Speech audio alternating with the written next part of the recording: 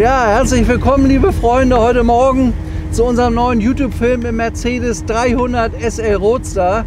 Das ist schlechthin die Stilikone als Sportwagen überhaupt weltweit und natürlich auch der Marke Mercedes-Benz. Und was der kann, wie er sich fährt und so weiter, das zeigen wir euch jetzt. Und los geht's.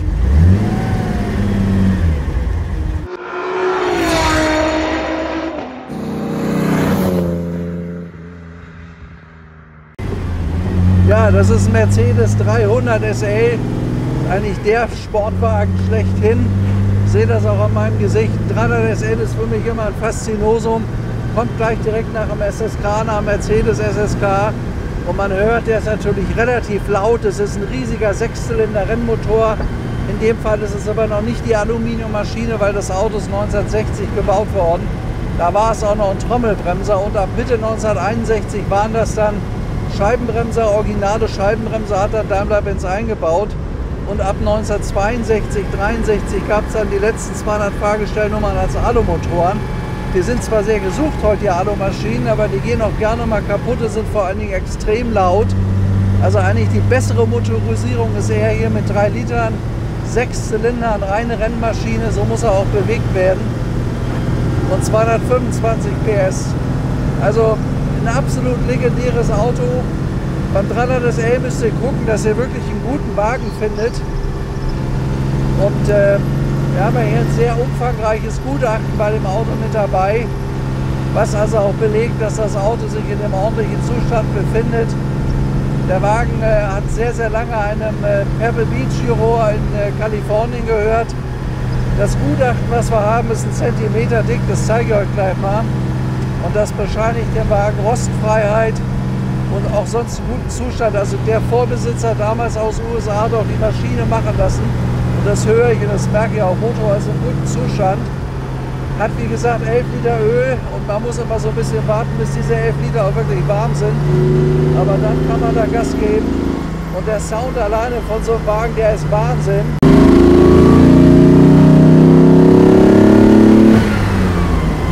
So ungefähr so, dass so ab 3.500, 4.000 Umdrehungen brüllt er richtig los wie ein Löwe. Also das ist für mich, was den Motor angeht, mal neben der SSK-Maschine, die ja auch noch aus einer anderen Zeit stammt, einer der faszinierendsten Maschinen oder Antriebe im Automobilbau überhaupt.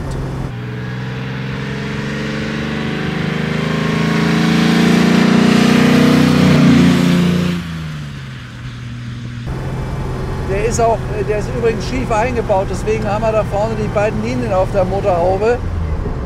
Denn er hätte sonst nicht ganz da drunter gepasst. Aber ich zeige euch das da. Jetzt fahren wir erstmal. Bisher hat er dieses riesige weiße Lenkrad hier.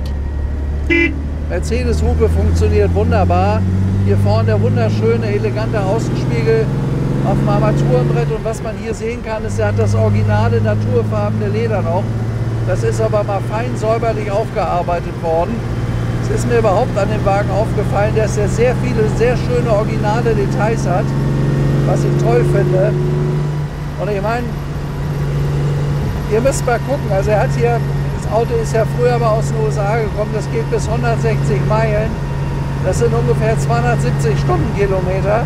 Der läuft spitze tatsächlich 250, muss natürlich ein bisschen vorsichtig sein, da mit dem Geradeauslauf. Aber das ist ein reines Renngerät.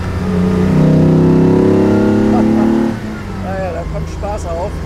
Und mal gucken, die Bremsen, ja, ihr merkt, der geht ein bisschen so.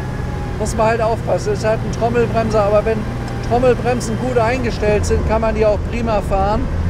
Und an dem Auto ist hier technisch sehr viel gemacht worden. Und das Gutachten bestätigt dem auch durchweg.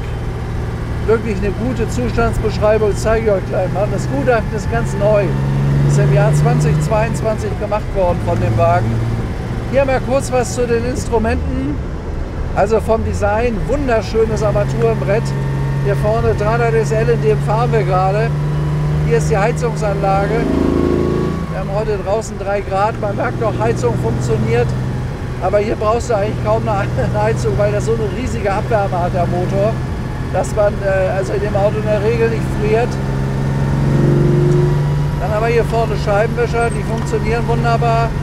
Hier ist der Zündschlüssel, da ist die Benzinpumpe. Wenn ich den 300 SL starte, muss man die Benzinpumpe vorher anmachen, dann einen Moment warten und dann erst anmachen und ihn auch noch ein bisschen nachlaufen lassen und dann zurückdrücken, und das ist der Choke hier. So, machen wir mal Blinker. Er hat sogar schon einen richtigen Blinker hier. Er ist also 1960 gebaut, übrigens ganz interessant. Das Auto ist genauso alt wie ich. Ich bin auch aus dem Jahrgang 1960. Aber ist wirklich ein toller Wagen. Ja, hier geht es ganz schön hoch. Aber die Steigung merkt man nicht für den Wagen, weil der richtig Dampf hat hier. Wahnsinnsauto, und ich finde, er hat eine super Straßenlage. Also ein absolut reinrassiger Sportwagen. Und die Größten dieser Welt haben sich so einen Wagen seinerzeit bestellt. Ihr könnt ja auch den Sound hören, der ist absolut irre. Also kriege ich Kribbeln, wenn ich das höre. 300 SL ist ein absolut geiles Auto. Mehr geht kaum. Und das hat ja auch den Grund, dass solche Autos heute durchweg über 1 Million kosten. Es gab ja lange Zeiten, da gab es die noch für 5, 6, 700.000, aber die Zeiten sind vorbei. Und ich glaube, dass das weiter anhält, weil das ist die Sportwagen-Ikone überhaupt. Das Auto hat ja ein Design, eine Optik, das ist einfach faszinierend. Atemberaubend, finde ich. So einen schönen Sportwagen hat es nie wieder gegeben, nie wieder. Das Auto ist gebaut worden von 1957 bis 1963 übrigens. Und da hat man gebaut von dem Wagen 1840 Autos, was eine ganze Menge ist. Also damals der Konkurrent-Wettbewerber war BMW, die haben nur 250 von denen verkauft. Es sind aber heute noch mehr wert, weil sie halt seltener sind. 250 Autos im Vergleich zu 1800. Also daran kann man auch so ein bisschen erkennen, welches Fahrzeugkonzept eigentlich das Interessantere war und das Spannendere. Und eins steht mal fest, also der Wagen ist wirklich spannend. Übrigens hier vorne Kombi-Instrument, hier oben haben wir die Temperatur, hier vorne ist der Öldruck, hier ist der Tank und hier ist die Wassertemperatur. Also hier muss man immer warten, bis das Öl auch wirklich warm ist, und bei 11 Litern, das dauert halt eben einfach einen Moment.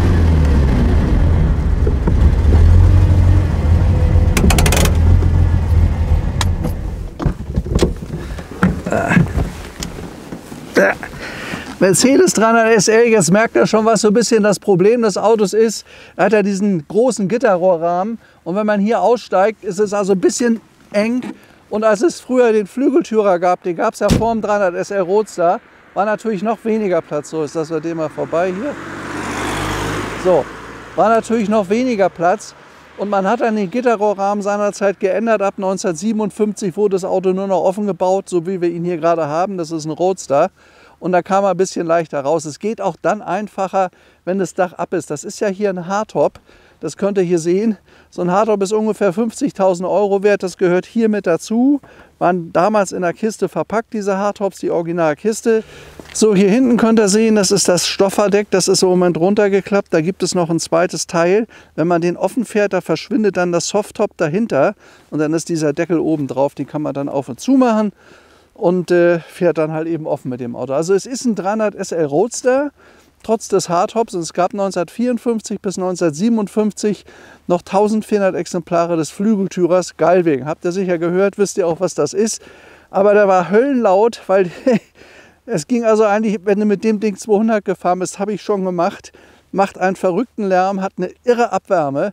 Und da einzusteigen, außen einzusteigen, war noch schwieriger, weil die Seitenteile, also da wo der Rahmen ist, da ist ja dieser Gitterrohrrahmen drunter, war so hoch, dass du da kaum raus und reingekommen bist. Und deswegen musste man damals auch das Lenkrad vorklappen, wenn die Herrschaften ein bisschen beleibter waren, dass sie da überhaupt einsteigen konnten. Ja, Mercedes 300 SL, hier ist die klassische Stoßstange. Da hinten die riesige Auspufftüte hier vorne.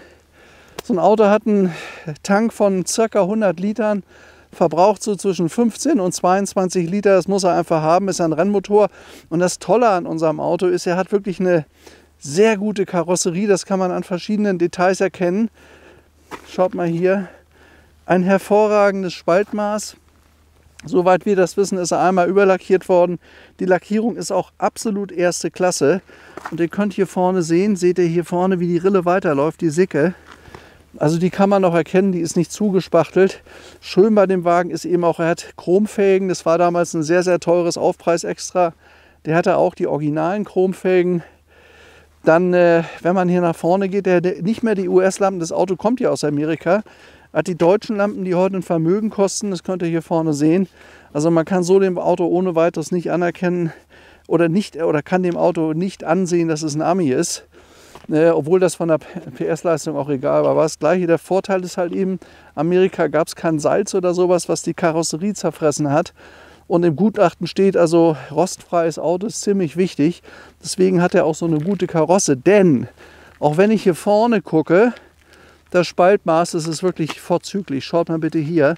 Das sieht wirklich gut aus. Und man merkt auch, dass die ganzen Flächen, die Oberflächen, also erste Klasse lackiert sind. Sieht man auch hier. Kühler Grill sitzt perfekt an der Karosserie an. Denn ihr müsst immer da gucken beim 300 SL, ob das alles sitzt und passt.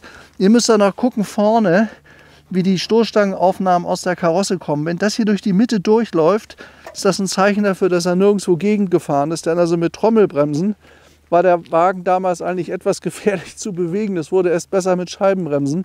Und fast alle diese Roadster sind irgendwo gegengeknallt, weil sie halt eine irre Geschwindigkeit. Der ist fast 250 Stundenkilometer schnell gewesen, was natürlich, das ist ein Wort.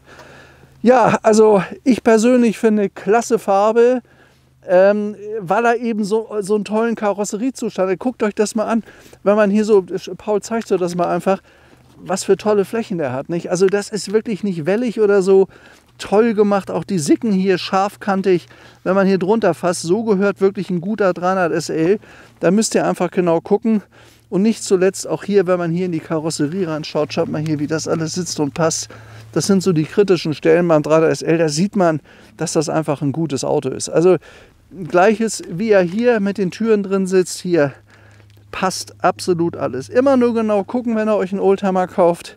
Dann könnt ihr sehr schnell erkennen, ob das ein krummes Auto ist, wo viel Spachtel drauf ist und wohl wellig ist. Also das kann man den Wagen hier wirklich attestieren, das ist der überhaupt nicht. Laufen tut er auch gut. Tja, Mercedes 300 SL Roadster von 1960. Der Herr ist jetzt fast 62 Jahre alt. Genauso alt wie ich. Konnte er einmal gucken, wer sieht besser aus. Ich glaube, da verliere ich. Das ist wirklich ein toller Wagen. Ja, dann Thema Interieur. Das Auto hat das originale Interieur, wobei ich mich die ganze Zeit gefragt habe bei den Sitzkissen, ob die tatsächlich original sind. Also bei den Türverkleidungen ist das zu sehen. Das ist original hier, das ist leicht gerissen. Das ist auch alles original Türverkleidung, die man super aufgearbeitet hat. Das ist die erste. Er hatte auch diese Lederfarbe. Jetzt mache ich euch mal das Sitzkissen raus und da muss man immer drunter gucken. Ja. Also das ist eben mit den Punkten hier, das ist Original Daimler-Benz und das sind die Kreidezeichnungen noch von den Mitarbeitern seinerzeit aus dem Werk, die dieses Sitzkissen gefertigt haben. Also es ist davon auszugehen, dass das wirklich original ist und sonst wäre das hier nicht mehr drunter. Denn normalerweise, wenn das dann beim Sattler war, dann machen die einfach neues schwarzes Leinen drunter und Ende. Das hat man so nicht und das ist original. Ja, also das Auto hat eine ganze Menge Details, die viele andere 300 SL nicht haben. Auch die Einstiege hier, das kenne ich soweit, ist auch original. Armaturenbrett ist nicht verkratzt, toller Zustand. Also aus Lenkrad ist original, auch in einem schönen Zustand. Es gilt auch für die ganzen Armaturen wie den Drehzahlmesser bis 6000 und auch ein Tachometer, das ist der amerikanische Originale. Also ich sag mal, der gehört hier sicherlich zu den oberen 10%, so beurteile ich den Wagen. Ich mache euch jetzt mal die Haube vorne auf, dass man da mal drunter gucken kann. Das ist hier links an der Seite. So, Mercedes 300 SL Motor. Wer es noch nicht gesehen hat, ist wirklich eine atemberaubende Maschine. Schaut da mal rein. Das ist die große Einspritzpumpe. Das ist auch übrigens der Punkt, der Motor ist schief eingebaut. Und dadurch, dass dieses Teil relativ hoch ist, mussten sie in die Haube diese Längswölbung bringen. Das ist ja heute ein Designelement auch bei AMG. Aber Hintergrund für diese Rillen hier in der Haube ist eigentlich dieses Teil der Einspritzpumpe gewesen. Der passte einfach nicht da rein. Und die Maschine liegt ja leicht schief drin. Das könnt ihr, glaube ich, sehen. Ja, wo muss man gucken beim 300 SL? Sieht das hier vorne ordentlich aus? Oft sind die hier gerissen, diese Dichtlippen. Da ist dann nicht richtig gearbeitet worden. Der ist ja, wie gesagt, renoviert worden, der Motor komplett. Also das sieht alles sauber aus und so gehört so ein 300 SL Motorraum. Und wenn wir hier mal kurz drauf gucken. Ölwechsel ist gemacht worden, ja. Also so einen Wagen fährt man ja im Jahr 1.000 bis 2.000 bis 3.000 Kilometer mehr, normalerweise nicht.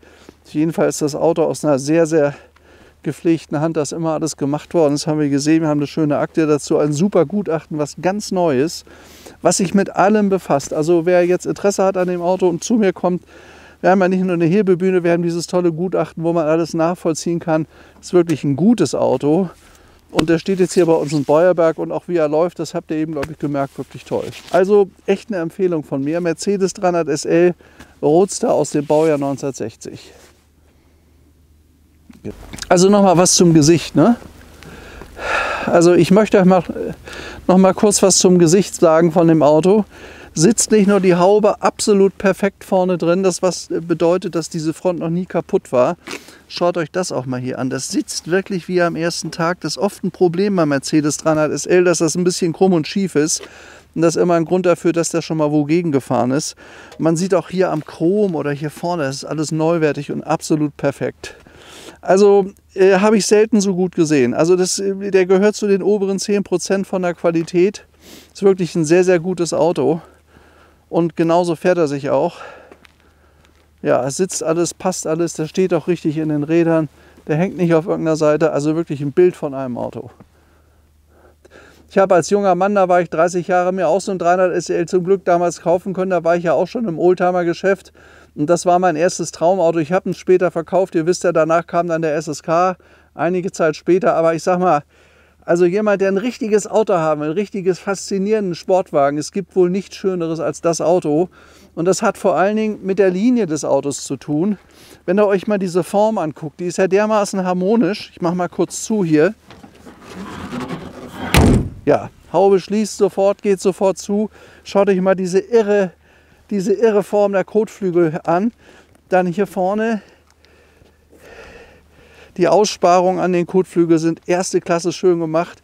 Dann das gesamte Design, leichte Panoramascheibe, toll angepasst. Dann dieses irre Heck, das geht da hinten nochmal genauso weiter. Dann diese leicht gewölbte Motorhaube hinten, also der Kofferraumdeckel ist das ja in dem Fall, ist auch übrigens der Tank drin.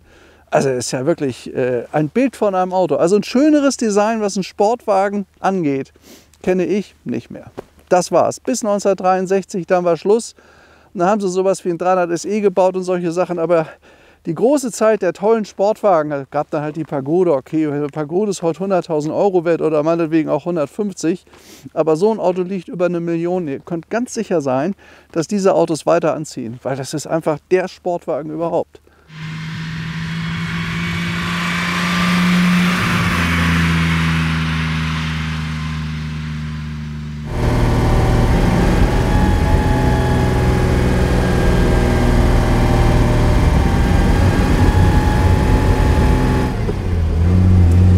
Hier Auto hat Mittelschaltung, könnt hier oben auch sehen, dass er eine 4-Gang-Schaltung hat. Der 4. Gang geht bis 250 Stundenkilometer. Also er zieht auch ganz schön durch. Das Auto braucht 9 Sekunden von 0 bis 100. Wiegen tut das Auto 1,4 Tonnen und hat immerhin 225 PS, das ist eine ganze Menge. Und wie gesagt, dieser Motor ist eine reinrassige Rennmaschine. Man muss darauf achten, dass man den Wagen erstens mal gut warm fährt und zweitens mal dann auch längere Strecke bewegt, sonst verrotzt und verrußt er und läuft nicht mehr richtig. Also das ist nicht ein Auto für Ausmachen, Anmachen, Ausmachen, Anmachen und immer nur 5 Kilometer laufen, das darf man nicht.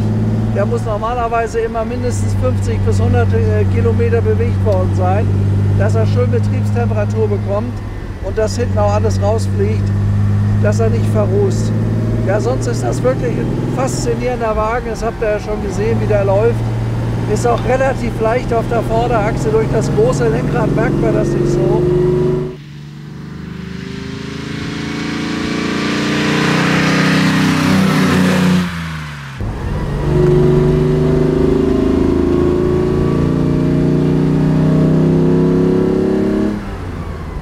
Ja, läuft klasse, macht richtig Spaß.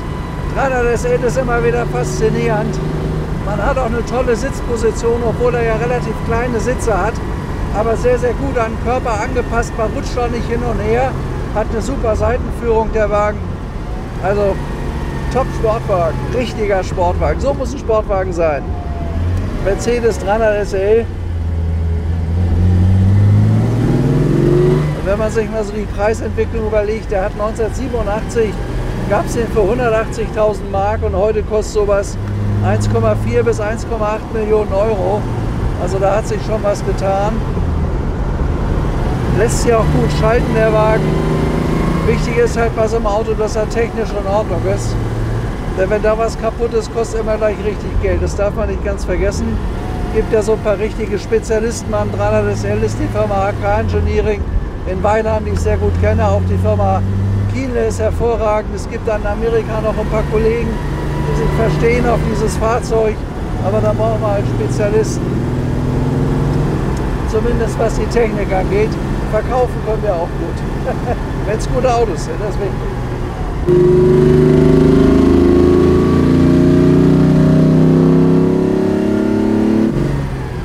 Ja, jetzt kann man hier vorne auch langsam sehen, der gelbe Strich, dass die Öltemperatur kommt. Also man muss den Wagen tatsächlich eine Viertelstunde fahren, bis das Öl auch warm ist. Und was die Gleitfähigkeit angeht, ist das ganz wichtig bei so einem Motor. Ein 300 SL Motor, der kaputt geht, kostet 100.000 Euro, darf man nicht vergessen. Das ist halt eine sehr komplexe Maschine und ist eigentlich ein Motor, der nicht unbedingt für einen Alltagsbetrieb gebaut wurde. Ja, das war heute trotz des bisschen trüben Novemberwetters eine wunderschöne Probefahrt. Also 300 SL fasziniert mich immer. Ein absolut toller Sportwagen. Er liegt auch toll auf der Straße. Das kann man nicht anders sagen. Man muss natürlich aufpassen. Das Auto ist eigentlich anhand der hohen Geschwindigkeitsreserven ein bisschen überfordert, was das Fahrwerk angeht. Man muss wirklich Auto fahren können. Und es gab nicht wenige, die sich dabei die Ohren abgefahren haben. So 300 SL, faszinierendes Auto. Aber Vorsicht, der hat richtig Kraft und Bremse und Fahrgestell, also die sind eher für 180 gebaut und nicht für 250. Sag mal, über 200, mit dem bin ich auf der Autobahn auch schon gefahren. Aber da brauchst du gute Nerven, eine ziemlich freie Autobahn und am besten ist sie dann noch dreispurig. Ja, unsere Probefahrt geht zu Ende. 300 SL Probefahrt ist immer ein Highlight, kann man drehen wie man will, ist so. Und ich meine, wenn man den vergleicht mit dem BMW 507, der fährt ein bisschen eleganter, ein bisschen kommoder. Das hier ist das Raubtier, so würde ich ihn 300 SL bezeichnen. BMW 507 ist charmant, elegant, aber was die Fahrleistung angeht, der hatte damals 140, 150 PS gegenüber 225, das kann man nicht annähernd vergleichen. Das ist eine Rennmaschine hier und im BMW war ein normaler V8-Zylinder. Also wie gesagt, das sind zwei völlig verschiedene Charaktere. Aber wenn man damals den 300S, den Flügel, also den 507 so wenig gebaut hat, ist der heute einiges mehr wert. Die kostet ja bis zu 2 Millionen Euro. Ja, ich hoffe, das hat euch wieder Spaß gemacht, mit mir mitzufahren. Ich wünsche euch alles Gute, bleibt gesund, bis zum nächsten Mal. Euer Stefan Luftschitz und ciao.